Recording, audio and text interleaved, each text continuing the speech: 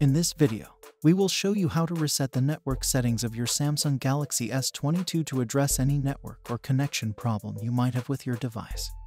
Please note that resetting the network settings on your phone will only delete your Wi-Fi and Bluetooth connections and bring the APN back to its default values. No other data or files will be deleted. To do it, pull up the Apps drawer and then tap Settings. Scroll all the way down and tap General Management. Tap Reset at the bottom of the screen, and then select Reset Network Settings. Tap the Reset Settings button, and then enter your security lock if prompted. Tap the Reset button and your phone's network settings will immediately be reset.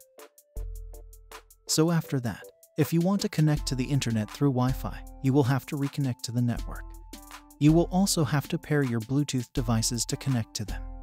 This procedure can be all you need to fix a connection issue with your phone. We hope that this guide can help you in some ways. Please support us by subscribing to our channel. Thanks for watching.